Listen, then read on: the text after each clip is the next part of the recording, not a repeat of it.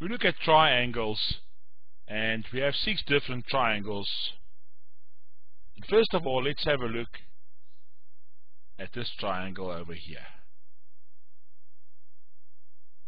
Now these lines indicate that these sides are not equal to one another. There we have 1 line, 2 lines, and 3 lines there.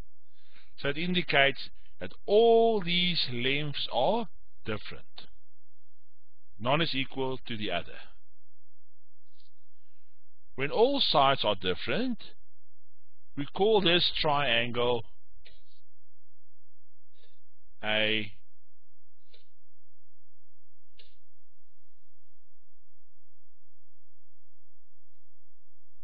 scalene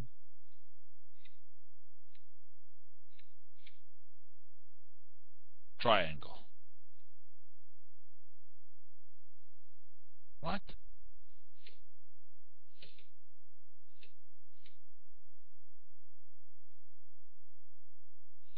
Scalene triangle.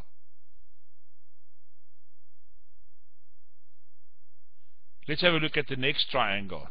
And here we have a triangle of which these 2 sides are equal in length. When we have a triangle with 2 sides equal, we call it a Sossidis triangle.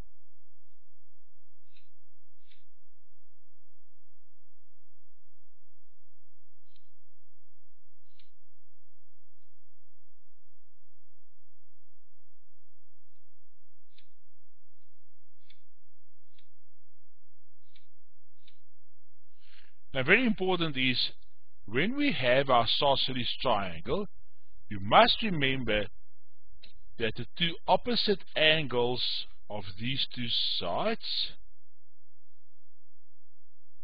in other words, opposite this side, it's this angle over here, and opposite this side, this angle over here. When we have our Sossidis triangle, these 2 angles will be the same size. Right, so we can do this. We can indicate it by doing this.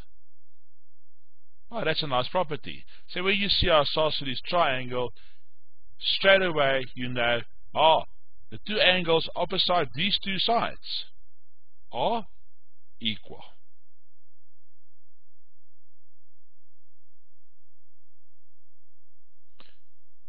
The next triangle we have over here is a triangle where all 3 sides are equal in length.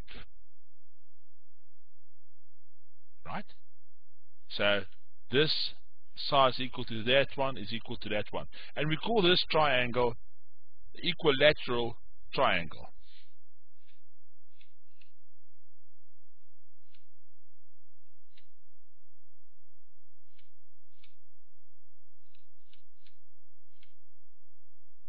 Equilateral triangle. Did you know, when you have an equilateral triangle where all 3 sides are equal, all 3 angles will be the same. Okay, so all 3 of those angles will have the same size. Furthermore, you know that the interior angles of a triangle always add up to 180 degrees. Right, any triangle always add up to, the interior angles always add up to 180 degrees. Now, if these angles are the same size, they will share this 180 degrees, which means that each of these angles will be 60 degrees.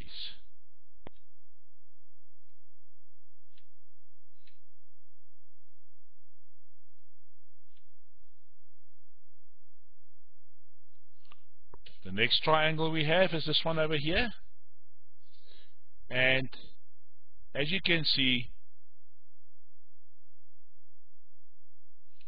all these angles are less than 90 degrees. So this might be 89, this might be 40, and that might be 50 or 45 degrees. So all the angles in this triangle is less than 90 degrees. Therefore, we will call it an acute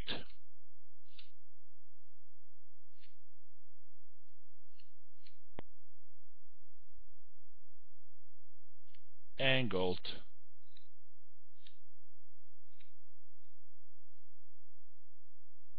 triangle. As soon as you have one side, or rather one angle that is, let's say for example 90 degrees, it will not be called an acute angled triangle. It must be all angles less than 90 degrees. It brings us to the next triangle, and as you can see over here, we have one angle over here that's greater than 90.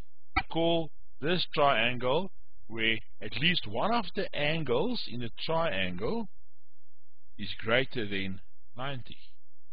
So we call this triangle an obtuse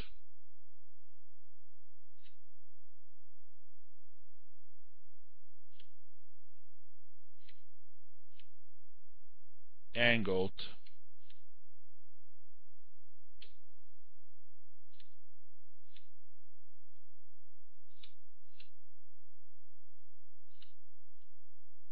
triangle, because one angle is obtuse. And then the last triangle we have over here, as you can see, what is this over here? This angle is shouting out, I'm 90 degrees. Right? So if you see the symbol over here, you know it stands for 90 degrees. So we will call this triangle a right-angled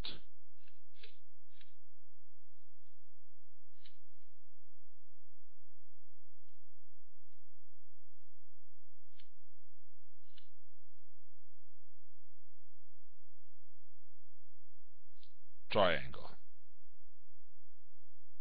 So remember, in your right-angled triangle, one angle is 90 degrees.